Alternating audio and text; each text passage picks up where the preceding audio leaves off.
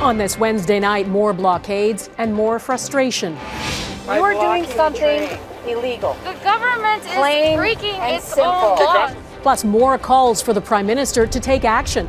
He is not providing leadership. And why one Indigenous chief is retracting his call for the blockades to end. Inside the Diamond Princess cruise ship. I was so scared. Why this doctor is blasting bureaucrats. Major pile-up in Quebec, multiple injuries and multiple vehicles written off.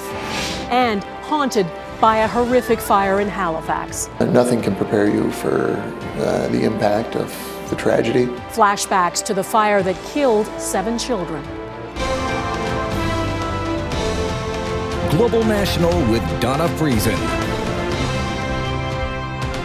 Good evening and thanks for joining us. The dispute over a natural gas pipeline in northern BC continues to have repercussions across the country. Via Rail is temporarily laying off 1,000 employees because the blockades on rail lines have interrupted most of its services. The first time that's happened in Via's 42-year history. The blockades have now gone on for almost 2 weeks. Today, another one was set up on a rail line near the historic Victoria Bridge in Montreal, and another went up on the CN main line in Edmonton. Do you know how many trains go through Spruce Grove in a day? About every 30 minutes. Do you know that? We also have the right to You don't, protest, and too. you don't care. And that's the sad part. Some local residents then moved in and began to dismantle the blockade. It and the others are shows of solidarity for a group of Wet'suwet'en hereditary chiefs who oppose the Coastal GasLink pipeline being built through their territory. The natural gas pipeline was first proposed in 2012. It's gone through all the required approvals and consultations with Indigenous groups. It has received consent from some hereditary chiefs and 20 elected band councils along the route, but a handful of hereditary chiefs oppose it and say they have jurisdiction over the territory. It has put Prime Minister Justin Trudeau under intense pressure. This government is working extremely hard to resolve this situation. We know that people are facing shortages, they're facing disruptions, they're facing layoffs.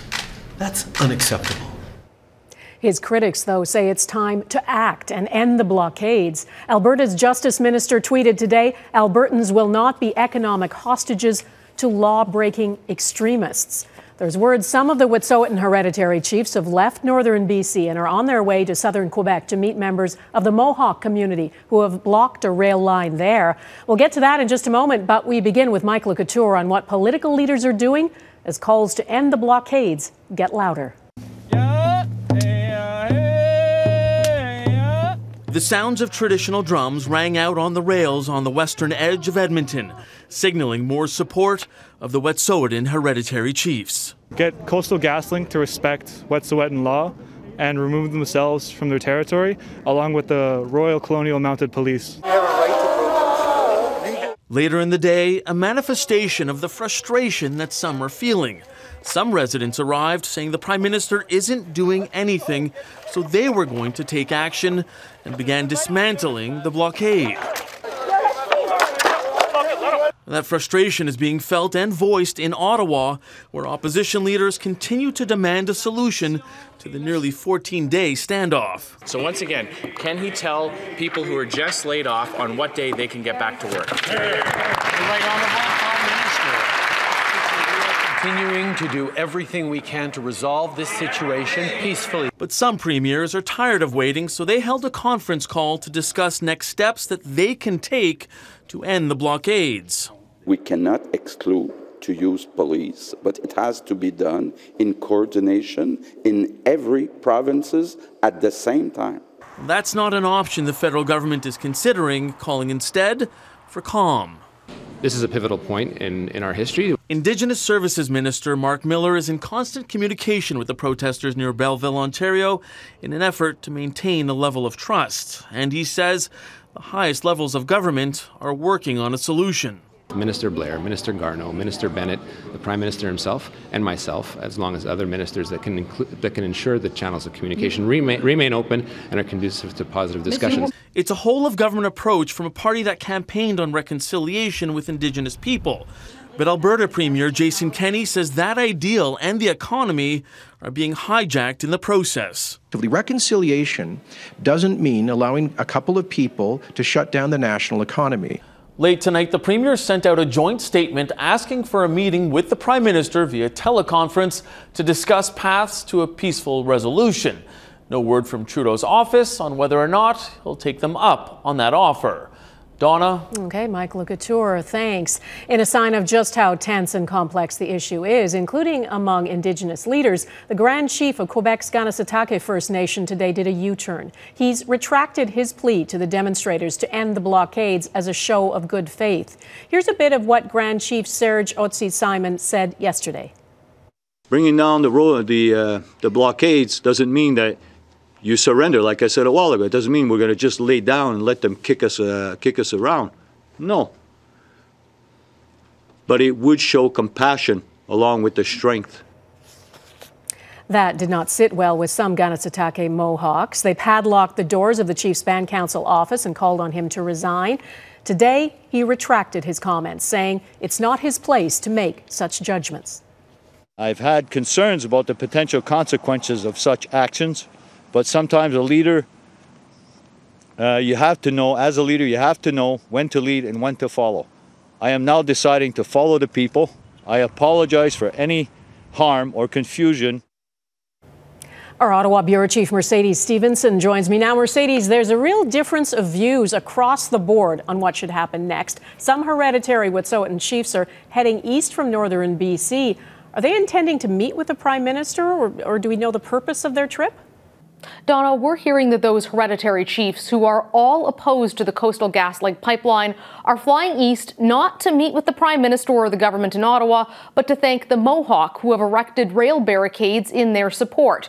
The goal behind the trip is to strengthen the alliance between First Nations, and that will begin as early as tomorrow, when the hereditary chiefs will meet with the Mohawk of Tyendinaga in Ontario. And then on Saturday, they head to Quebec to sit down with the Mohawk First Nation of Ganawage.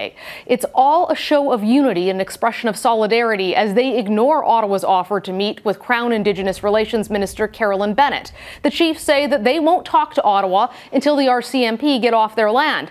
But that could be difficult. An Indigenous lawyer who we spoke to says that the provincial and federal governments cannot order the police to do anything when it comes to operations, no matter which side of the debate, whether that's clearing protesters or whether that's ceasing to enforce the injunction in BC.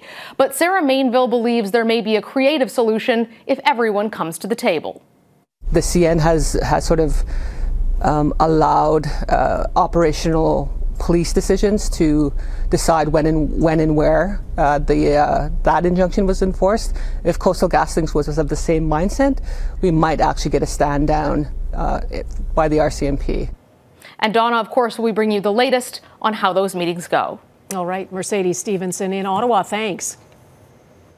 So much of what we consume and what companies need to operate is shipped by rail in this country, and these blockades, which have no end in sight right now, are having an effect on jobs and the economy.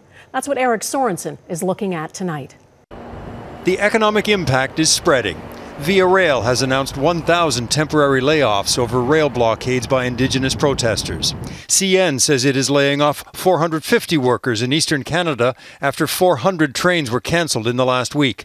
And in Halifax, the Atlantic Container Line is rerouting shipments to ports and railroads in the U.S.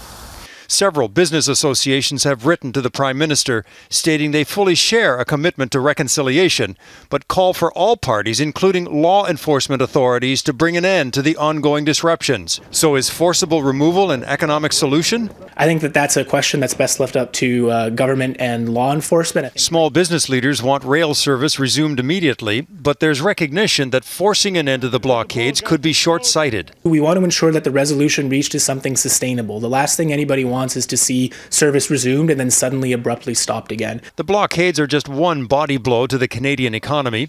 Coastal GasLink, the Frontier Tech oil sands project, and the TMX pipeline all inject controversy and uncertainty into the economy. This pipeline will never be built. There's political pushback, and one environmental spokesperson thinks civil disobedience like the rail blockades could occur over TMX as well. We're getting a taste of what things could look like if there's an attempt to push this project through BC right now. And yet another broadside to the economy, coronavirus. China says it will have an impact on its economy, and Canada will feel the effects on top of our homemade economic troubles. All of these effects are all pushing in the same direction. The Canadian economy was already expected to deliver modest growth, and now things are going to be weakened by the impact of the flu epidemic and rail disruptions. Craig Alexander says the rail blockades should be dealt with because the longer they last, the greater the national impact.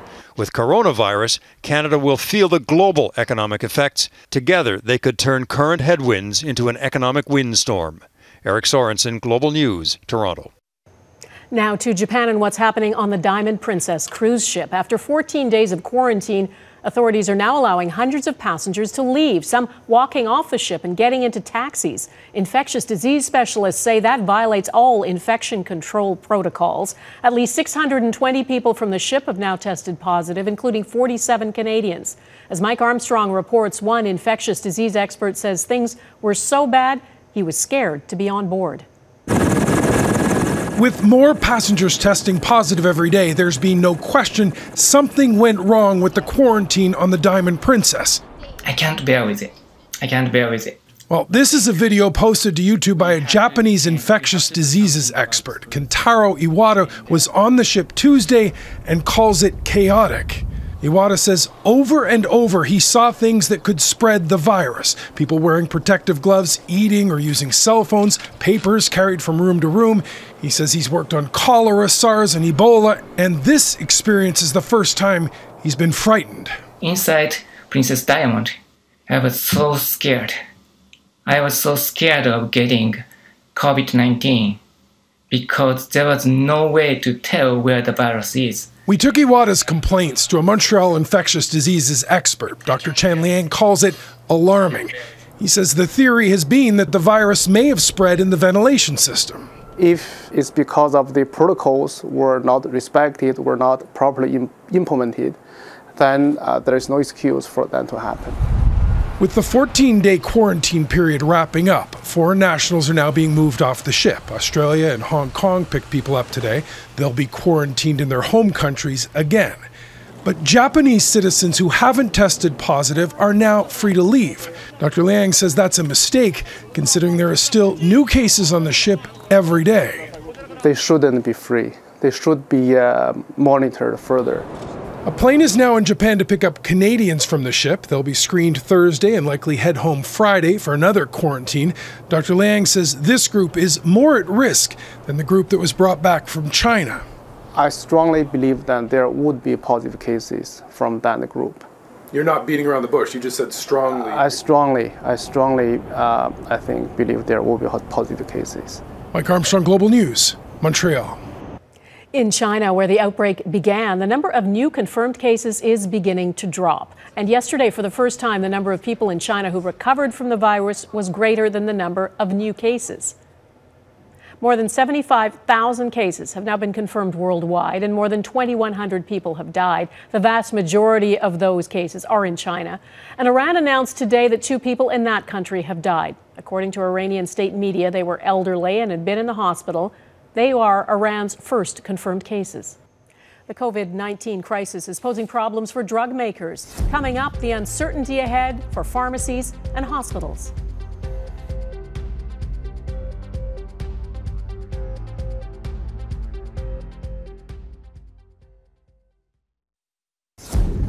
In Quebec, at least 69 people are injured, 9 of them seriously, after this multi-vehicle crash. Several emergency crews are at the scene of the pileup, which shut down the highway around 20 kilometers south of Montreal. At least 100 cars and 12 trucks are involved. Authorities suspect the crash was caused by a sudden whiteout, as blowing snow made for very dangerous driving conditions.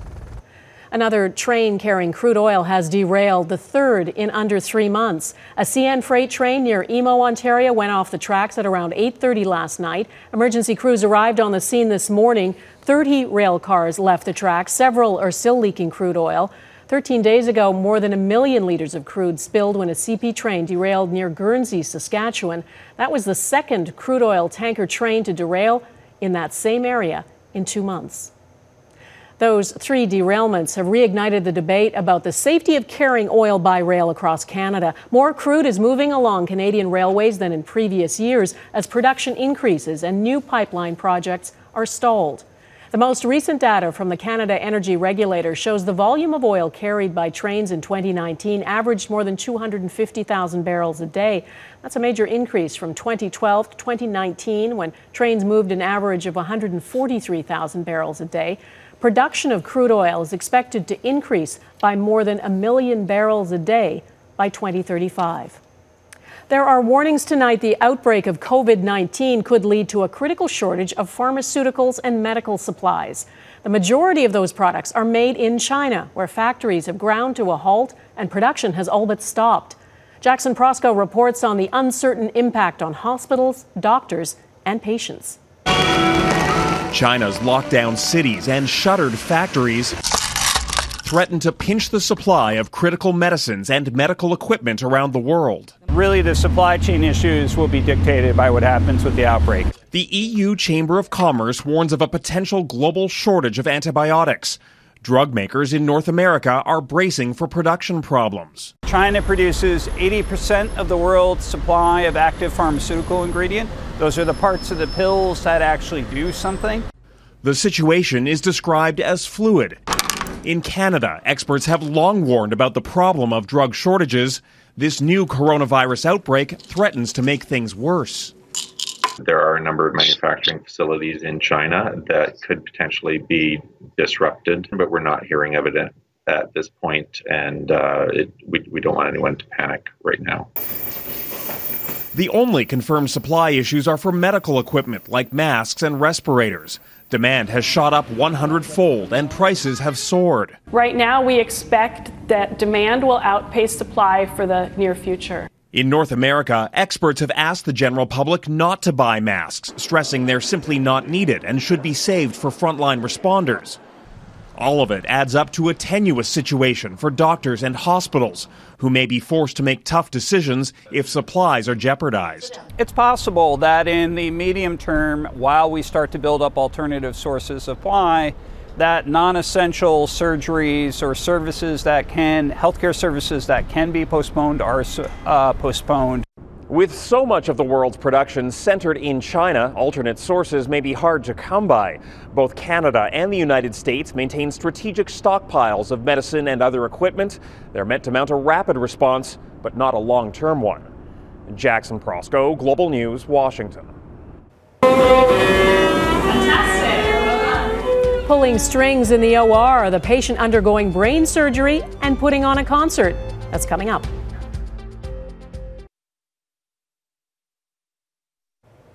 Turkey's president has delivered what he calls a final warning for Russian-backed forces to retreat from northern Syria. Recep Tayyip Erdogan says a Turkish military operation to push back a Syrian government offensive is imminent.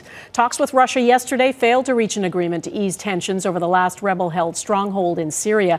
Turkey wants Russia to force the Syrian government to retreat to positions they held before the advance into Idlib and Aleppo. For weeks, Syrian forces have been conducting a crushing military campaign, and civilians, including children, are caught in the middle. He fought the fire but couldn't save the children. Next, a Halifax firefighter breaks his silence.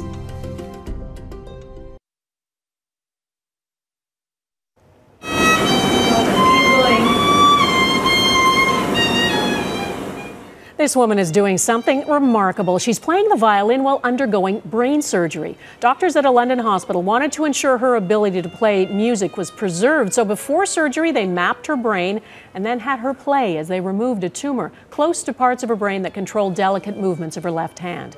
The 53-year-old woman was diagnosed in 2013. She's been playing the violin since she was 10, and the surgeon, who's an accomplished pianist, removed 90% of the tumor and left the woman's hand fully functional. Well, it's been a year since a fire in Halifax completely destroyed a home and the dreams of a refugee couple from Syria. All 7 of their children died in that fire. It's impossible to imagine how anyone could cope. The community rallied around them, and now, for the first time, a firefighter who tried to save the children is talking about what everyone endured that night. Ross Lord has his story. Firefighter Brendan Marr admits his burden is heavier 1 year to the day after the most horrifying house fire he's ever seen. I think there's a sadness that not just the first responders, but everyone in the community, and I think a lot of people across Canada are feeling over what was a real tragedy. The fire was very well advanced and far ahead of us before we got there. We were able to knock down most of the fire that was around us, but we weren't able to get to the second floor to do search up where the bedrooms were. At first, Marr and his colleagues were told there were 2 people trapped inside. In the end, they removed 7 bodies, all children between the ages of 14 and 3 months old. A loss like that, especially with children, and 7 children, there's no preparation for that. They were the children of Syrian refugees who came to Canada in 2017 to find a safer home. Their father, Ibrahim Barho, was badly burnt and almost killed trying to fight the fire. Their mother, Couteur Barho, survived with no physical injuries, but devastated by an unimaginable loss. As friends and former neighbors commemorate that loss, there's a glimmer of good news. Doctors say Ibrahim Barho's slow recovery is turning a corner. Ibrahim is recovering, I think, as well as anyone would expect given the extent of his injuries. And we're at the point now where we're sort of preparing to transition back to the community. In a statement this week, the Barhos expressed deep gratitude for the love and support they've received over the past year. They say they miss their children every day. Marr commends his managers for offering psychological support that helps ease his mind, although flashbacks are always close by. Out walking a couple of nights ago, we could, it was a clear night, and just looking up was a bit of it was a trigger for memories of that night. As president of the Halifax Firefighters Union, he wants his members to know it's okay to feel sorrow. It's just part of who we are now. We keep walking forward and, share our thoughts with each other. Embracing both pride in what they tried to do and grief over the outcome. Ross Lord, Global News, Halifax. And that is Global National for this Wednesday. I'm Dawna Friesen. Tonight's Air Canada is Lanark Highlands, Ontario. Thanks for watching, and I hope to see you here again tomorrow. Bye-bye.